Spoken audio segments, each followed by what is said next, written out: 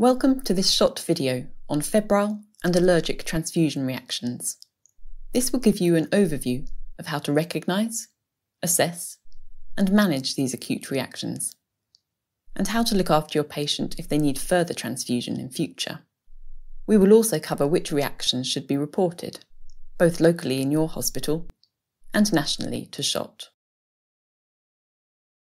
Febrile and allergic reactions are among the most common reactions to transfusion. It is important to recognise them promptly because a severe allergic reaction can be life-threatening and need urgent treatment, while a severe febrile reaction could indicate a hemolytic reaction or bacterial infection.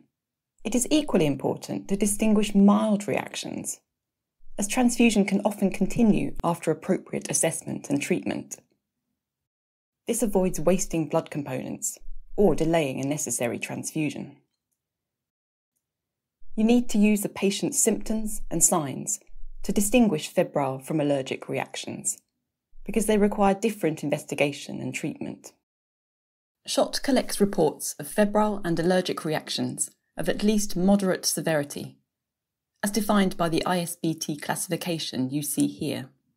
Mild reactions, that is, a temperature rise of less than 2 degrees with no other symptoms, or just a rash, do not need reporting. Around 300 reports are recorded each year. That's about 1 for every 7,000 components transfused. Red cells are more likely to be associated with febrile reactions, while allergic reactions are more often seen with platelets or FFP. What causes febrile and allergic transfusion reactions? Allergic reactions are generally to proteins in the donor's plasma. That's why they're more common in components with a higher plasma content. Febrile non-hemolytic reactions can be due to residual white blood cells in the component or cytokines built up during storage. Most reactions are specific to that particular donation, so the majority of patients won't react again to future transfusions. What symptoms would suggest a febrile or allergic transfusion reaction? Allergic reactions can include rash, itch, wheeze or swelling. Anaphylaxis is a severe, generalised reaction with rapidly developing respiratory or circulatory compromise. Febrile-type reactions involve fever, sometimes with rigors, and inflammatory symptoms such as myalgia, nausea, and breathlessness without wheeze. Inflammatory symptoms can indicate a febrile-type reaction, even if the patient does not have a recorded rise in temperature. Mixed reactions have both allergic and inflammatory features.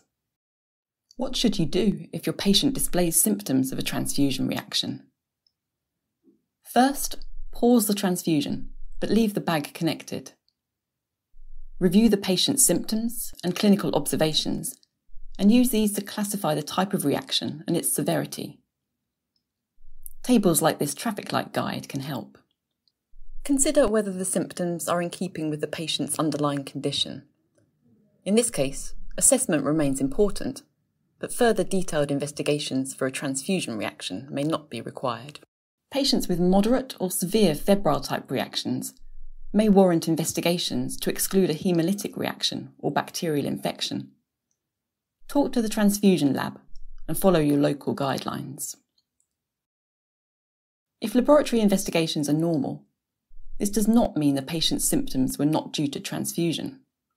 In a febrile non-hemolytic reaction, lab investigations are expected to be normal. What treatment should be given for patients with mild reactions, such as a rash or a small rise in temperature? Treat allergic reactions with an antihistamine. Steroids take hours to act and are only useful in more severe allergic reactions to prevent delayed hypersensitivity. In most patients, they are of no benefit, and they might cause other adverse effects. For febrile reactions, give paracetamol. Antihistamine and steroids are of no benefit. If the patient's symptoms settle, it is usually possible to resume the transfusion with closer monitoring. A small proportion of patients suffer recurrent reactions. For recurrent febrile reactions, give paracetamol 1 hour before transfusion. Don't give antihistamine or steroid, as these will have no effect. For recurrent allergic reactions to platelets, try pooled rather than apheresis platelets. These are suspended in an additive solution, with only a small amount of residual plasma. If reactions continue in spite of this, give antihistamine an hour before transfusion. Steroids are not recommended because of their slow onset of action, and patients receiving regular transfusions risk accumulating a significant dose. If these measures are not effective, consider washed red cells or platelets. Remember, these have to be ordered specially, have a shorter shelf life and a higher cost. So try the simple steps first. Let's look at a case study from the SHOT files. A female in her 20s with aplastic anemia was transfused a unit of apheresis platelets in daycare. 15 minutes in, she developed rigors, sweating, anxiety, tachycardia, and shortness of breath without wheeze. Here are her observations. Apart from a small increase in heart rate, there is little change from baseline. She is not hypotensive. She was treated with chlorphenamine, hydrocortisone, and intramuscular adrenaline, and was admitted for observation. She recovered within a few hours, and a plan was made to give chlorphenamine and hydrocortisone as pre-medications before any future platelet transfusion. In fact, this reaction had no allergic features.